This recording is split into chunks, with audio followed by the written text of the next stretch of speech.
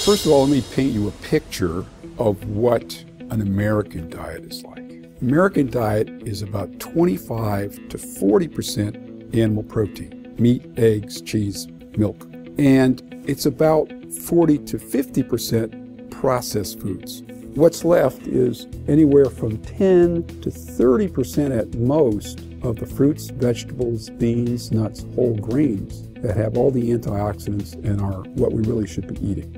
So what I tell people is that the best diet, the one that's easiest to follow and is still fairly healthy, is a Mediterranean diet. Instead of 25 to 40% animal protein, they cut it down to 15 or 20% animal protein. And instead of 40, 50% processed foods, it's 5 or 10%. But the problem is that people, they don't follow diets very well, and they keep having recurrent issues with heart disease. And before we had statin drugs, I mean, a person would have a heart attack, he'd keep smoking or eating bad food, and 3 years later he'd have another heart attack, and then he'd have a bypass surgery, and then 3 years later he'd have another heart attack. And this is something that we really don't have to do.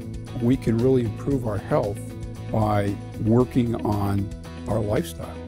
The best foods are fruits, vegetables, beans, nuts, whole grains.